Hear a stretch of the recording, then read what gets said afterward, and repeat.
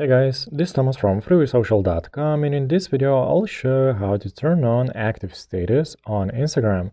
Follow these steps and you'll learn how it's done. Open up Instagram app on your mobile phone and log into your Instagram account.